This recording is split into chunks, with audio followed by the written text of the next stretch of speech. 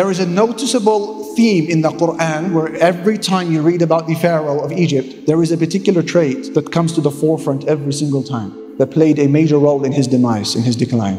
What is the trait? Arrogance. Every time the Pharaoh is mentioned in the Quran, the description of arrogance is tailed with it side by side. Allah Almighty said, Inna fir'auna ala fil ard. Indeed, the Pharaoh was haughty on the land, arrogant. Wa inna fir'auna la'alim fil ard. The Pharaoh was arrogant on the land. Wastakbara huwa wa junuduhu fil ardi bighayri al-haq. The Pharaoh and his soldiers were arrogant on the land without right. Inni udhtu bi rabbi wa rabbikum min kulli mutakabbirin la yu'minu bi yawmil hisab. I seek refuge in my Lord and your Lord from every arrogant person who does not believe in the day of judgment. Every time the Pharaoh is mentioned, his arrogance is underscored, which shows you that there are certain things that expedites the decline of nations and civilizations and individuals, by the way. And one of those characteristics that gives you a very short lifespan is arrogance. It's from the sunnah of Allah, the way of Allah, that whenever a nation, civilization, or an individual, or a family, or a business shows arrogance, Allah has to take them out. Why? Because balance is lost in the eyes of the arrogant person. You don't see Allah subhanahu wa ta'ala for who He is, and you don't see people for who they are. You don't see yourself for who you are. You see the world how you are, and that is arrogant, and nothing can change that other than a humbling defeat. So Allah does not tolerate arrogance on the land.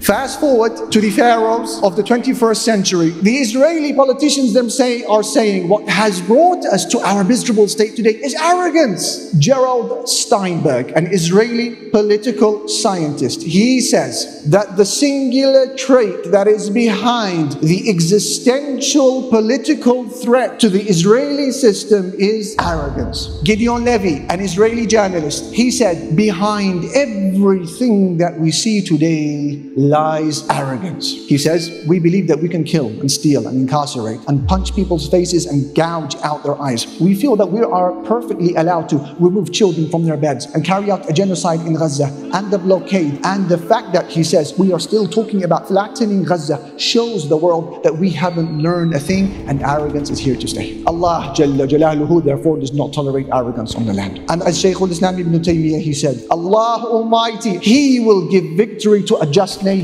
even though they may be disbelievers. Allah will not give victory to the unjust nation even if they are Muslims. I will leave you with this message.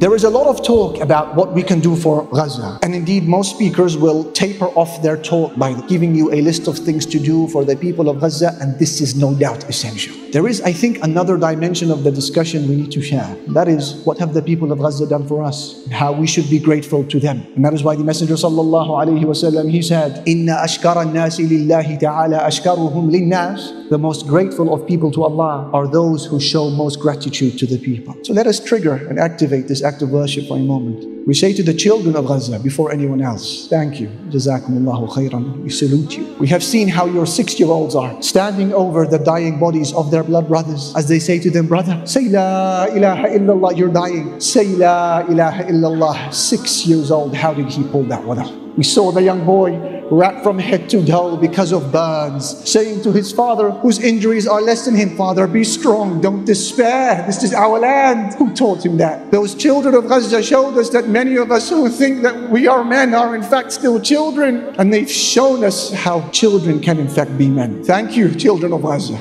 We say to the mothers of Gaza, thank you. May Allah Almighty bless those wombs of yours that have delivered the miracles of the 21st century that we are witnessing today. We say thank you. May Allah Almighty bless your tarbiyah and your nurturing and your upbringing. This is in fact what they are decking in Gaza. It is the spirit that you have fostered in the hearts of the Muslims. We say thank you. And to the elders of Gaza, we say thank you. You have shown us how beautiful it is when aqeedah, belief in Allah, is transferred from the inks on the pages of books to the blood that flows through veins and arteries. Thank you, Jazakumullahu khair. And we say to the doctors, the physicians, and the paramedics of Gaza, thank you. As you work long hours, you now live in your hospitals. And you have seen with your eyes that which no mountain could bear, let alone a human being. When you thought it couldn't get any worse, your children come to visit you in the wards, but not as alive children. They come to you in body bags, and you hug the body bag and you cry. Then you stand up and you bury your pain and you wipe away the tears and you continue your duty to the Muslims there in Palestine. We say thank you to the doctors and the physicians, to the journalists who know that they are now on the IDF hit list because of the crime of exposing the crime of the occupier. 50 of them killed to date. We say thank you. To Wa'il al-Dahdouh and his likes, whose family were killed live on air. He goes down to the hospital, weeps over his wife and children. The very next day, he's back on TV saying, I have a duty towards Palestine. How did you pull that one off? We say thank you. Jazakallahu khairan. To the women of Gaza, we say thank you. We saw you burying your children, then you raised your hands rather than complaining at Allah. You say, oh Allah, continue taking from our blood till you are pleased. To the men of Gaza, we say thank you for showing us that a people who believe that death is not the end can never be defeated. Thank you for helping us understanding verses of the Quran that we previously did not understand until we saw you. Thank you for removing from the hearts of 2 billion Muslims around the world the fear of any human being but Allah subhanahu wa ta'ala. Thank you. Thank you for reminding us at a time when we thought that the Ummah of Islam had died. You have just shown us that the Ummah has a pulse. Not just that, the Ummah is brimming with life. And from all of the generations of the Muslims to walk this earth in recent times, by Allah, this is the greatest and finest of all Muslim generations. And time will show that this prediction and this assessment is true.